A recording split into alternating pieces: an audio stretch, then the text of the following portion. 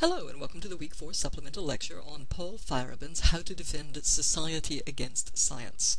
Now, most of the people we're reading this week, even if they regard themselves as critical in some sense of science and technology, also claim to speak in the name of a certain spirit of science. They are aligned in some sense with its ideals, and what they're worried about is its authoritarian character, its dominant position in society, or some of the ways that it deviates from its own ideals.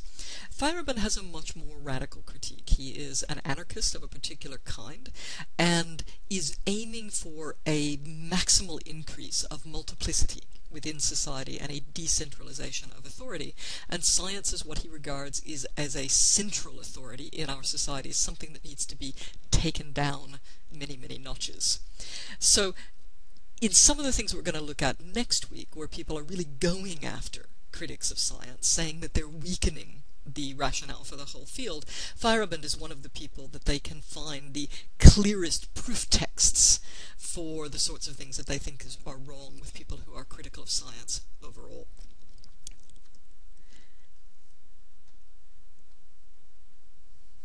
So this is an extremely provocative piece. It's not that difficult to read in this lecture. I'll talk a little bit, I'll unpack some of the references he makes, but most of it you can probably follow without much assistance. But it is a hugely provocative piece. And it starts off sort of insulting the people who've brought him out for this talk and have paid his way and are presumably expecting some sort of imparting of knowledge of a particular kind. And he gives this extremely deflationary, sort of crass explanation of how he developed his position. Which basically goes, well, somebody was going to pay me to write something for a book, so sure, I wanted the money, I got paid. Then someone was willing to pay my flights to come overseas, so sure, I'll come over and talk about this. And then you guys invited me here too, and hey, it's sort of less work, and I think it's still defensible to give the same talk that other people paid me to do, so I'm going to give that talk to you as well. So it's not, doesn't mean his audience would have received the talk badly at all. Sometimes people like being abused in this particular way by speakers, but it is certainly not an emollient approach. It is very confrontational. And what he says is he speaks before very diverse audiences, and he's got in mind the place where this talk's being delivered and one he'd given immediately prior, that he says are characterized by huge class differences and also political differences. He regards the previous audience as being right-wing and wealthy, and his current audience as being left-wing and not so wealthy. But he says you both share a common respect for science. You want to reform it and make it less authoritarian, but you accept that it's a valuable source of knowledge and it needs to be kept sort of separate and distinct and precious in various ways. And you also think that knowledge is a very serious thing. That's not what he's going to do. So he's not going to confirm these assumptions. What he's going to do is to say that we need to find ways of defending society from science. He says you have to see science as an ideology, and he specifically equates it with a fairy tale, and says that like a fairy tale you shouldn't take it too seriously. He says one must read them like fairy tales, which have lots of interesting things to say, but which also contain wicked lies, or like ethical prescriptions, which may be useful rules of thumb, but which are deadly when followed to the letter. Okay, so there's something to it. It's an organizing principle. It gives us some ideas. It has some power, but it has a lot of nonsense in it as well, and he's going to talk about science in that light. He says that there are these images of science that date back to the Enlightenment period, where it's understood as a champion against superstition, as being very anti-authoritarian, as liberating, as granting people intellectual freedom, as being this real champion of human development. And he goes through a series of radical critics who are willing at base to fundamentally change the structures and institutions of society, but he says, strangely, all of them want to keep science. Okay, so nobody's trying to call into question this institution. And he says, well, how do we evaluate this? Are all of these radical critics just fooled? And he says, yes and no. So in the 17th and 18th centuries, he believes, science genuinely was an instrument of liberation. It made people question their inherited beliefs. But science today is quite different. It is our inherited belief. So scientific facts are taught in schools the way religious facts used to be. It's largely exempted, Feyerabend thinks, from criticism in the public sphere. So he thinks it is the dominant way of thinking, the dominant thing to believe in, and as such you can't view it as a force of liberation now. He says, a truth that reigns without checks and balances is a tyrant who must be overthrown, and any falsehood that can aid us in the overthrow of this tyrant is to be welcomed. This is quite interesting. Any falsehood that can aid us in the overthrow of this tyrant. So he's not saying we're going to come up with something more true and we're going to say science has falsified it. He's happy to go with the lies. He just wants something to reduce the power of this entity. Okay, very confrontational, very blunt. It's a little different from Mary Midgley this week, who will also talk about science as incorporating myths, but is talking about correcting its excesses and correcting sort of bastardizations of it as a form of thought. Feyerabend's got a quite a bit more radical position. And then he runs through, and this is a bit like the Bloor reading from this week, he runs through a series of hypothetical objections to what he's trying to do, things that he expects people are going to say. And he says, so one of the objections people might pose to what I'm saying is that science has discovered truth. So sure, it was revolutionary in exploding old ideas at the point that the old ideas were false. But when you discover truth, there's no point to continue going on and exploding things. It's not going to have that original kind of liberatory aspect. In that sense, it discovers the truth, and once you discover it, you stick with the truth, surely. And he says, well, truth sounds neutral, but the term is easily used to justify ideology. And then he raises a point, and this is something that Weber also mentions. And it is, of course, not true that we have to follow the truth. Human life is guided by many ideas. Truth is one of them.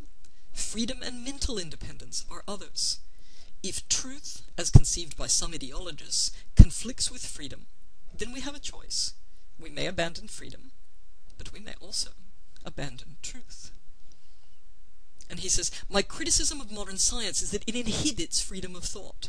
If the reason is that it has found the truth and now follows it, then I would say that there are better things than first finding and then following such a monster. Okay? Very provocative. He's willing to sacrifice truth in exchange for greater multiplicity, greater freedom, greater sort of diversity of belief systems within society. Okay. And he's got a section titled Against Method. He also has a book called Against Method, so if people want to write on him or dig more deeply into what he's doing, you can take a look at this. So he thinks about another possible objection to his position here. The objection is that science has found a very productive method, and that the results and successes of that method prove the validity of the method. And he says, look, there's a huge methodological literature, it's very sophisticated, lots of people criticize the idea of the scientific method or what it's achieved. The problem with these sophisticated critiques is that he doesn't think any of them quite articulate what's wrong with his attempt to defend science based on its method. And so he says, and again very provocatively, when sophistication loses content, then the only way of keeping in touch with reality is to be crude and superficial, and that is what I intend to be. Okay, so he says there are problems with the claim that science has a method with which it can be identified, and this is something he'll explore in greater depth in his book. He, in the book, goes through essentially arguing that the conception of the scientific method doesn't really apply very well to the actual ways in which really, really important scientific insights are realized, are thought up and implemented and developed experimentally. He says, these ideas that science can be equated with a method assume for the mind what they want to explain for the world, that it works in a regular fashion. Okay. So there's an assumption in the notion of the scientific method that the way that we think is methodical. He doesn't think that it usually is. And then he refers to a particular understanding of science, and it's one that if you read the Popper this week, you will have run into there. It's somewhat in the Polanyi as well. The claim that better theories are more comprehensive, okay, and that you can favor a theory, even if you're not sure if the theory is right, by how well it competes with other theories, by how it compares with other theories. And he characterizes this position, and this is not an unfair characterization of Popper in particular. The theory we have chosen may be pretty lousy, It may contain contradictions, it may conflict with well-known facts, it may be cumbersome, unclear, ad hoc in decisive places, and so on, but it may still be better than any other theory that is available at the time. It may in fact be the best lousy theory that there is. Okay? And he says, under this sort of competitive notion of how science works, old theories sort of hang around as potential correctives and comparisons and kind of stories about where we've gone wrong. And there's also a notion that standards of judgment compete with each other and change over time as well, and that they also get improved, and yet we retain a historical memory of all the ones that were competed out. And he says this competitive vision of what science is and how it works is associated with both Popper and Mill, and he has in mind the Mill from the selection that we read last week. But the two authors, he says, have very, very different aims with quite different implications for the sorts of science they authorize. So he says Popper is mainly interested in the epistemological question. So Popper is interested in the question of how we know what we think we know. He works out a pure logical expression of his theory, okay, and works it out in his head rather than going out and observing what scientists actually do. He tries to establish rigid, fixed standards that can be unambiguously stated. So those of you who read the Popper this week will know he's interested in clear demarcation criteria that can differentiate science from pseudoscience or non-science. And then he's quite happy to eject certain forms of knowing from the category of science at all. Feyerabend says Mill is a bit different. He is interested in, and what develops his theory of science is an interest in the development of the human potential. He tries to take his theory of what science is by looking at what happens in actual practice. Okay, so he arrives at a similar sort of notion that more comprehensive theories might be better than less comprehensive theories, but it's coming from a different place from Popper's. And he explicitly understands the standards that we use to judge theories as historically grounded and changeable. Feyerabend says, Popper's approach would be an advantage if science itself were clear, unambiguous, and precisely formulated. Fortunately, it is not. Okay, so Feyerabend likes the idea of the messiness of the scientific process, but doesn't think the scientific self-understanding or some of the theories of how it works are adequate to that. And then he moves into a couple of people whose work he thinks provides the basis for a critique of Popper. He's not going to particularly like either of them. He's going to sort of try to move beyond both. He talks initially about Kuhn, and he's quite scathing of Kuhn. But he's nevertheless going to pick up the idea of revolutionary science, which is a central idea for Kuhn. So you have these periods for Kuhn, for those of you who didn't read him, where science operates under a set of sort of shared consensus notions of what the important problems are. And then you have revolutionary periods where those paradigms, those consensus frameworks change, and you get the sort of rapid advance of a new kind of way of working. And Feyerabend says, many revolutionary ideas are unfalsifiable. Every moderately interesting theory is falsified. Moreover, theories have formal flaws. Many of them contain contradictions, ad hoc adjustments, and so on and so forth. Applied resolutely, Popperian criteria would eliminate science without replacing it by anything comparable. They're useless as an aid to science. Okay, so he thinks Popper's got a definition that demarcates science from pseudoscience, and yet when you try to apply the definition, everything we do, no matter how scientific it superficially looks, is actually going to fail the criterion and move into the pseudoscience category. And he says that Kuhn provides a basis for trying to think about this critically, but he's much too vague. And this is sort of super scathing.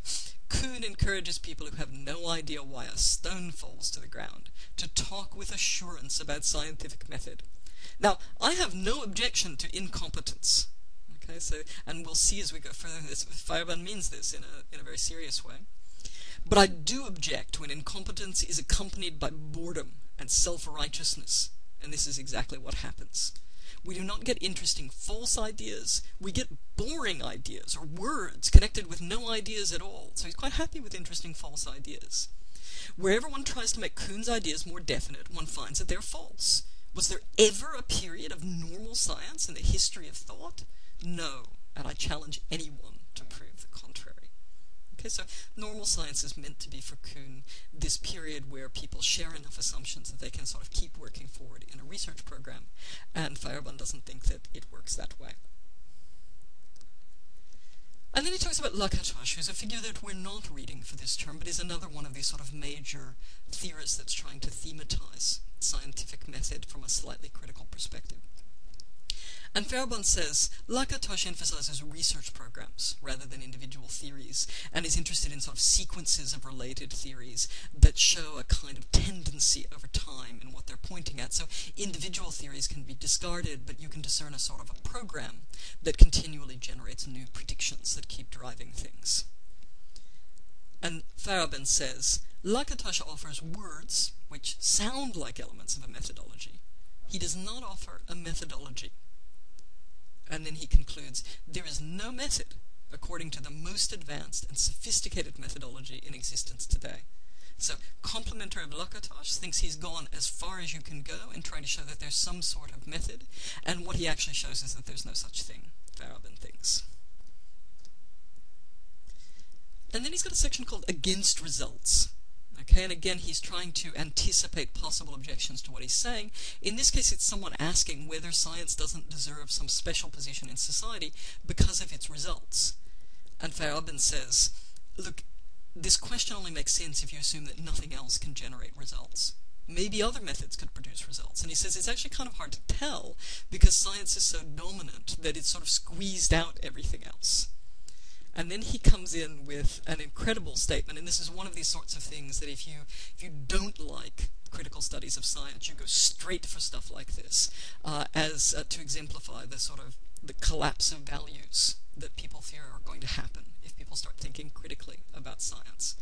So he says, we've become acquainted with methods of medical diagnosis and therapy which are effective, perhaps even more effective than the corresponding parts of Western medicine, and which are yet based on an ideology that is radically different from the ideology of Western science. We've learned that there are phenomena such as telepathy and telekinesis, which are obliterated by a scientific approach, and which could be used to do research in an entirely novel way. Okay, so these are sort of positions that people will hold. There are scientific research programs on these sorts of things. So he still sounds here as though he's in the space of saying, look, there are competing sorts of things that kind of exist in a realm where we can test them. And it looks like he might be occupying that space. But then in the same paragraph, in the same section, he says, and is it not the case that the church saved souls, while science often does the very opposite? Of course, nobody now believes in the ontology that underlies that judgment. Why? Because of ideological pressures, identical with those which today make us listen to science to the exclusion of everything else. Okay? That last claim doesn't fall into anything that looks like a testable proposition. He is making a strong assertion that he wants a multiplicity of quite different ideas in play to reduce the domination, to compete with science for social attention and social prestige and authority. He notes that ideas external to science can be incorporated into it eventually if they prove themselves on its terms. But he notes that science suppresses these ideals initially. It initially has a conservative element to it. And again, this is something that will be conceded and even talked about as a virtue in readings like the Polanyi from this week. He says science has done many things, but so have other ideologies. Science is just one of many ideologies that propel society, and it should be treated as such. Okay, so no hierarchy of systems of knowledge here, a flat, relativistic notion of the value of what different ideologies and what different forms of thought, all treated as ideologies, might possibly contribute. And again, this is one of the things that people will go straight for and assume is behind all kinds of critical studies of science, whether the particular critics are trying to distance themselves from this kind of position or not. And Kuhn fights endlessly to keep himself from being lumped in with this particular approach in particular. And Feyerabend recommends the separation of state and science, like we have the separation of church and the state. He says power must reside with democratically elected bodies. Scientists are just one voice among many. They shouldn't have any privileged access. You don't want a kind of technocratic battalion of scientists that have some special role in advising the state on policy. And then a couple of super controversial statements, and he knows that they are. Considering the sizable chauvinism of the scientific establishment, we can say, the more Lysenko affairs, the better. Okay, now this may have fallen out of historical memory for many of the people who take the course. It's something you might want to take a look at on Wikipedia. It will probably come up in other readings. This is a situation where someone who's essentially a charlatan gets quite a high position in Stalinist Russia based on Lamarckian genetic theory. So he has an idea that organisms can pass along acquired traits that they develop during their lifetimes can be passed along to their offspring. So it's an anti-Darwinian notion of evolution, and he was claiming that he could improve agricultural yields as well, and this is in a period where they desperately needed to be improved. People's lives were dependent on it, and it becomes the official science. Mendelian genetics, the sort of Darwinistic theories that we're more familiar with genetically, are banned. They're regarded as bourgeois. They're based on competition. They look capitalist in their origin, and this becomes an official ideology. And the name is often used as a shorthand for bad state intervention that dictates what truth is going to be, rather than letting science battle it out and work it out through scientific methods. So it's extremely controversial for Feyerabend to say this, and not least because a number of Russian geneticists who would have been working in a Mendelian framework and who would have endorsed more Darwinian notions of evolution get killed.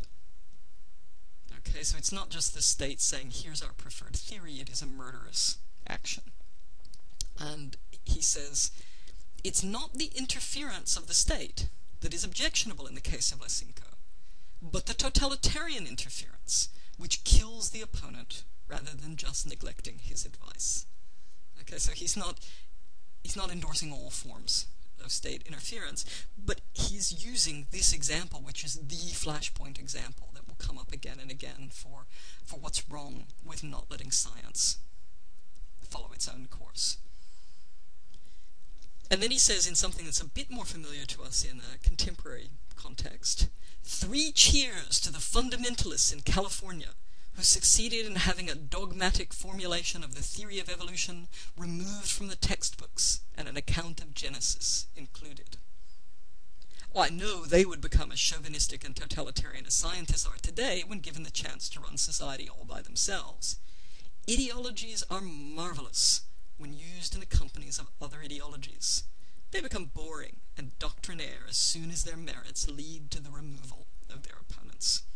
But because he regards science as in the ascendance, he likes the religious contestation, the successful religious contestation, that gets a particular religious viewpoint institutionalized in the textbooks. And then he turns to education. Okay, so what sort of education supports the kind of society he's trying to bring about? He says, look, when you think about what education does, it tries to orient our young to society and to nature, to the world they're going to have to live in socially and naturally. And it does it initially by means of basic myths, which can then be refined through later training and initiation ceremonies and things like this.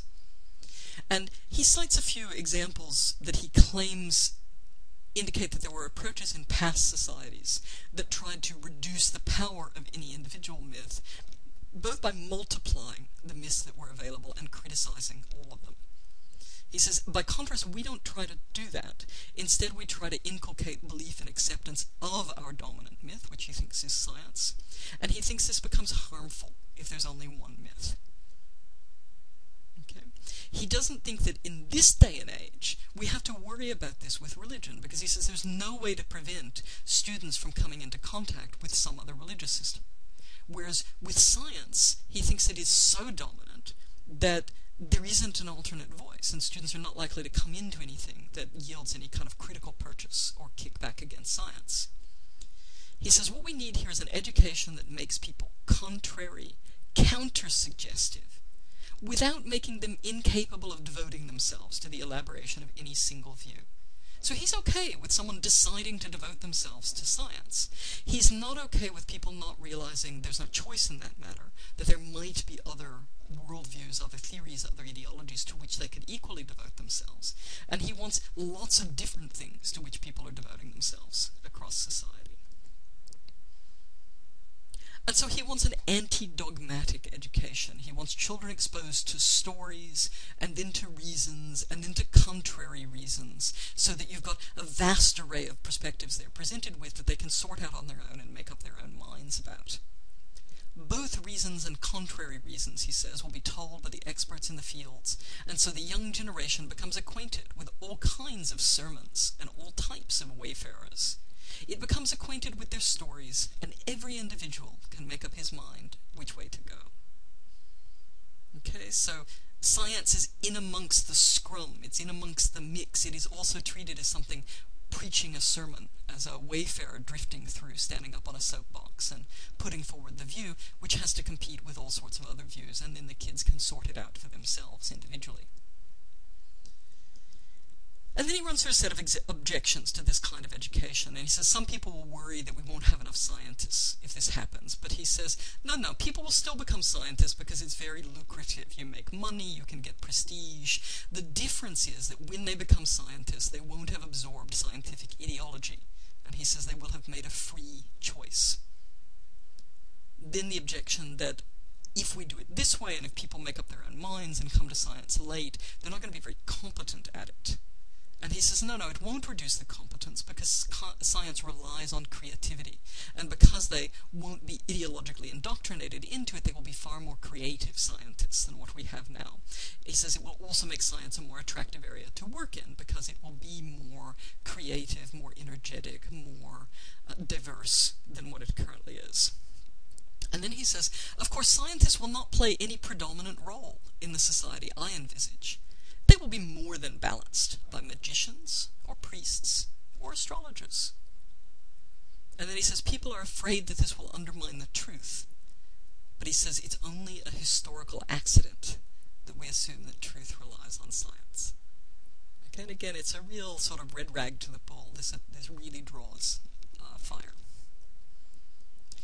And then he gets to what he says is the most important possible objection to the position he's putting forward, which is, isn't it irresponsible to assert the importance of something like freedom of thought when people are suffering in ways that can only be relieved by science and by scientific insight and by further scientific discovery? And he says, look, this is an important objection. This is worth thinking about, whereas it's not clear whether he thinks the other objections are really worth taking all that seriously. But he says that this objection assumes that you don't need freedom of thought in order to relieve that suffering. That science doesn't need freedom of thought in order to discover whatever it can be most useful at doing.